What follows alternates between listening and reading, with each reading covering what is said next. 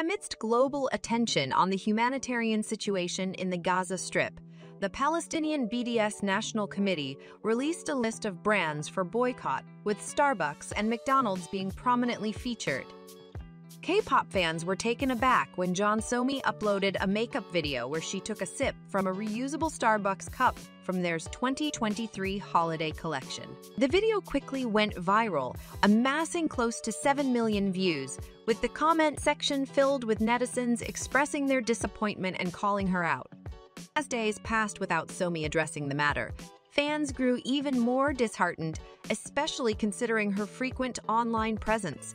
Some Somi fan accounts even closed due to the disappointment.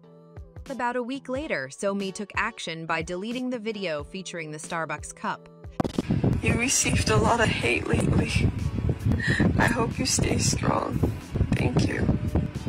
I wish everyone could spread love next year to each other.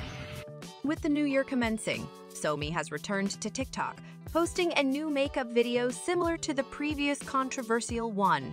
The latest video has garnered 1.5 million views, and the comment section is filled with netizens referencing the Starbucks cup from the deleted video.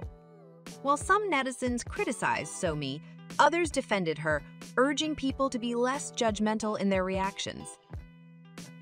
Don't miss out on the latest scoop. If you haven't already, make sure to hit that subscribe button and ring the notification bell so you never miss an update from our channel. Don't forget to give us a thumbs up and share your thoughts in the comments below.